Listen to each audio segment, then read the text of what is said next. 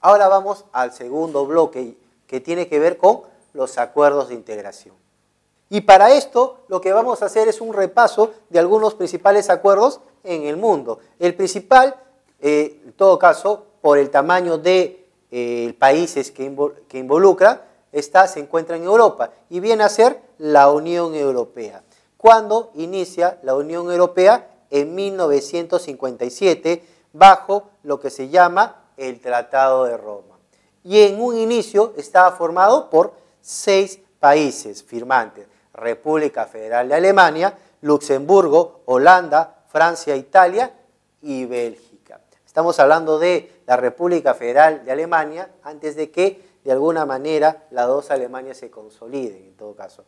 Entonces, la unión de estos países forma lo que se llama la Unión Europea. Y la Unión Europea es un ejemplo real, a pesar de todos los problemas que ha habido por la salida del Reino Unido, de lo que se llama un bloque de integración económica total.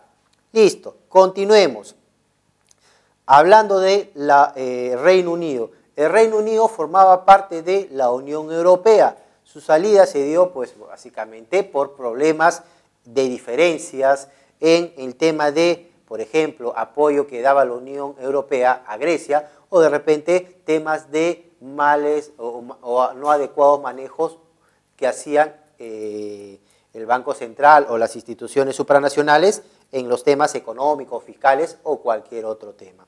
Entonces, al hablar de República de Reino Unido, estamos haciendo mención a qué países: Inglaterra, Gales, Escocia, Irlanda del Norte, como países miembros de esto llamado Reino Unido. Todos esos países, a través del bloque Reino Unido, se salieron con la brecha llamada Brexit. Listo. Vamos con algunas instituciones que conforman parte de esto llamado Unión Europea. Son instituciones permanentes y los acuerdos de estas instituciones se toman y se acatan por los países miembros de la Unión Europea. Por eso se dice que estas son autoridades supranacionales.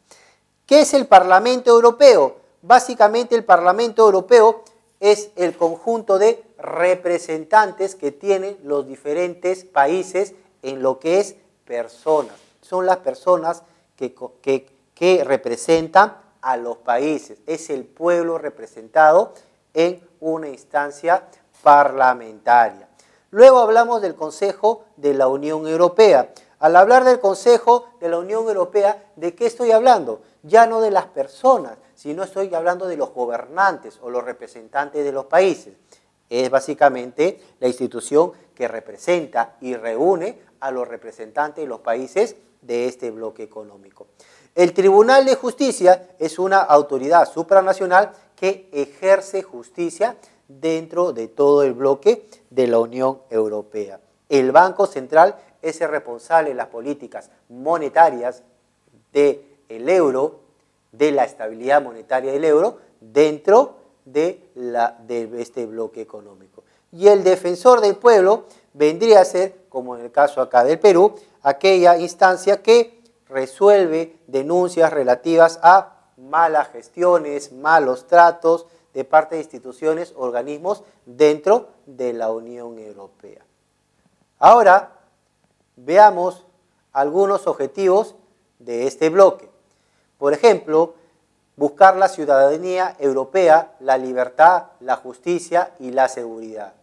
¿Ciudadanía europea? Sí, pues hay un libre tránsito de personas entre estos países. No se necesita ningún documento, sencillamente pertenecer o ser parte de ese país y sencillamente tú puedes transitar sin ningún problema. La justicia se aplica y es aplicable igual en todos los países miembros de este bloque. Se fomenta el proceso de integración económica y social, por ejemplo, una moneda única o sencillamente buscando el libre tránsito de personas. Sí, pues hay políticas sociales comunes a todos. Estas se aplican no solo a un país, sino se aplican a todas. Y afirmar el poder político de Europa en el mundo con un solo bloque. Es diferente sentarse Francia y negociar solo con Estados Unidos o solo con Rusia, que sentarse la Unión Europea, que representa 26 economías, y determinar acuerdos más ventajosos. Vayamos a ver otro bloque de integración dentro de América del Norte, en este caso. Tenemos el Tratado de Libre Comercio de América, NAFTA, o básicamente el Tratado de Libre Comercio en su definición en castellano. Entonces, ¿qué es este acuerdo? Es un acuerdo de integración que firmaron en su momento, 1992, países como México, Estados Unidos y Canadá, que de alguna manera busca o sigue buscando este acuerdo. Ahí tenemos unos objetivos mencionados. Por ejemplo, crear un mercado seguro y más extenso. ¿Seguro? ¿Por qué? Porque hay un libre tránsito. ¿Y más extenso? ¿Por qué? Porque ahora México comercializa con Canadá y Estados Unidos, entonces su mercado es más extenso. Eliminar obstáculos al comercio y facilitar la circulación trilateral de bienes entre los países. La circulación, el tránsito va fácil, fluido y permanente va a darse entre estos tres países. Y ahí mencionamos algunos aspectos importantes dentro de los objetivos. Aumento de puestos de trabajo. Sí, pues, hay más inversión extranjera. ¿Qué es lo que va a pasar? Más trabajo. Hay más inversión en otro país, más trabajo en otro país. Y así podemos seguir mencionando algunos objetivos más. Dentro de la estructura institucional vamos a ver que hay instancias que no son permanentes, pero de alguna manera permiten y facilitan la gestión de esto llamado NAFTA o Tratado de Libre Comercio de América del Norte. Por ejemplo, está la Comisión de Libre Comercio, que tiene que ver con temas de libre tránsito de mercancías, aranceles preferenciales o aranceles, cero aranceles. La Secretaría, que tiene que ver con la parte de la gestión, el apoyo a la gestión, y la Comisión de Cooperación Laboral, que tiene que ver con todos los acuerdos que se realicen entre ambos países para mejorar las condiciones laborales de los nacionales y extranjeros dentro y fuera de los países miembros. En el caso de América del Sur, tenemos la Comunidad Andina de Naciones, que empezó sus funciones el año de 1969, pero con otro nombre. El nombre era Grupo Andino. Luego, en 1997, se firma un nuevo acuerdo, el Protocolo de Trujillo, que permitió el cambio de GRAN a CAN, es decir, de Grupo Andino a Comunidad Andina de Naciones. Y en este caso estamos hablando del inicio como Comunidad Andina de Naciones a partir de 1997. Dentro de sus objetivos podemos verlos mencionados en la pantalla. Primero, promover el desarrollo equilibrado entre sus integrantes. Si hay un acuerdo, hay algo pactado, y si hay algo pactado, es de alguna manera algo que se va a respetar. Entonces, puede generarse desarrollos equilibrados, sostenidos entre sus miembros. ¿Qué es lo que busca la comunidad?